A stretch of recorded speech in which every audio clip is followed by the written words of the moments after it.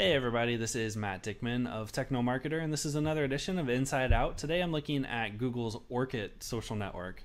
Now, Orkut's been around for quite some time, but it is still in beta. Like most things at Google, things stay in beta indefinitely. I'm actually surprised that their search isn't still in beta. But we'll take a look through Orkut. If you saw the Yahoo Mash video that I did yesterday, this is really closely aligned with that. It's less aligned, I think, with Facebook and MySpace, but I have heard that Google is planning on doing some type of overhaul to this. And I'll show you what I mean in that comparison with Mash here in a second. If you look around, the site, it's fairly straightforward. The profile page has the photo. You can add scraps, which are basically notes.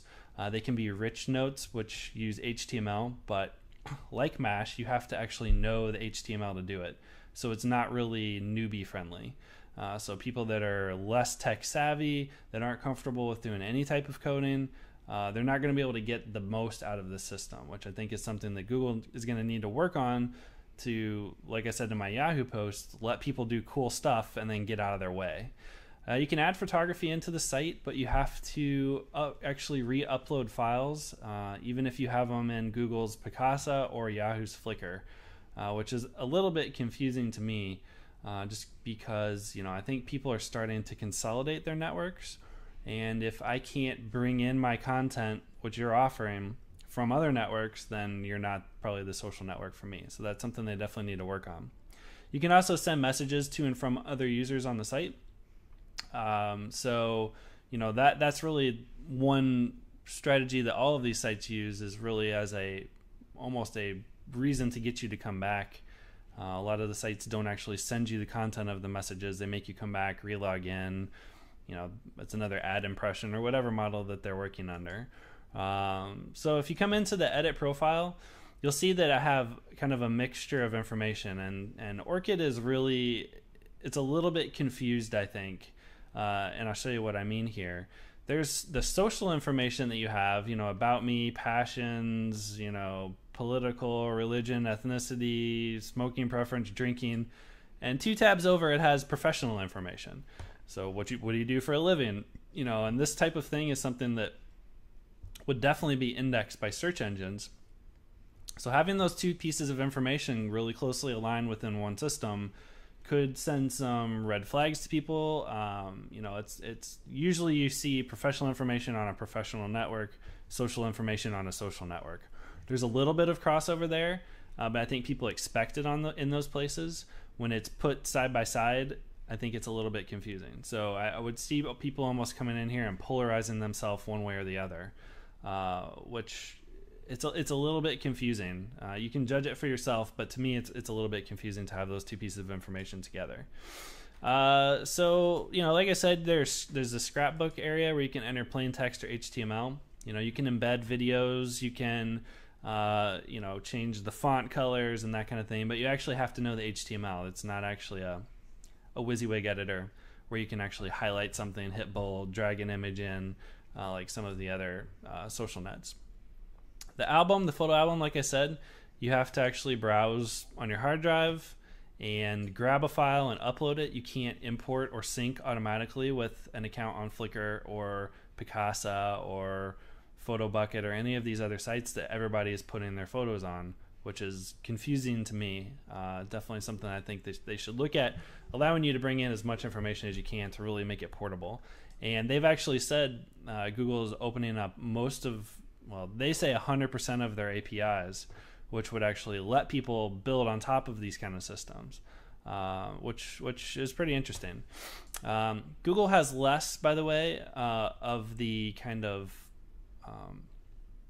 less of the applications like you're going to see in Facebook, where people build things that let you interact with other individuals.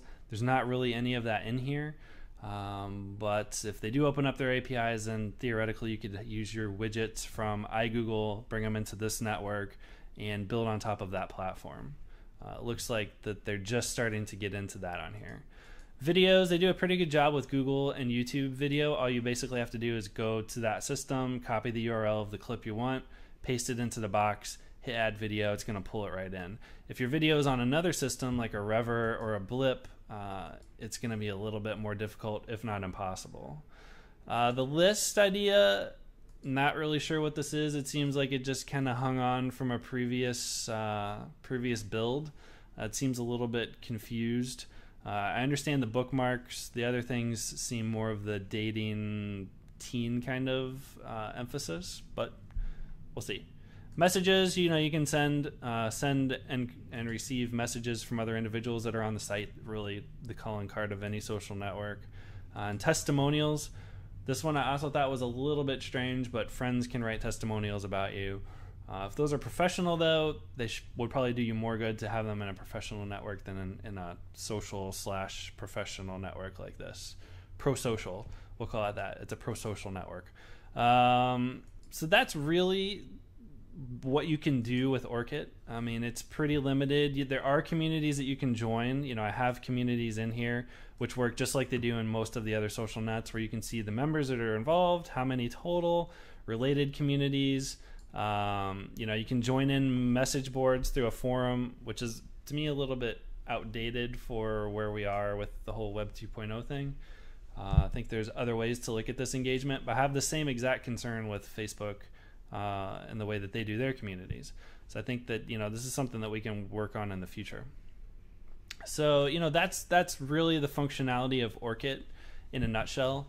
If you have any questions, definitely shoot me an email, leave me a comment on the post, and just play around with it. Like I said on my other posts, really, it's finding out where the customer is, finding out where their friends, where your family are, and consolidating to those networks. So, sorry about the phone call. So, find out where your friends are, find out where your customers are, and focus there.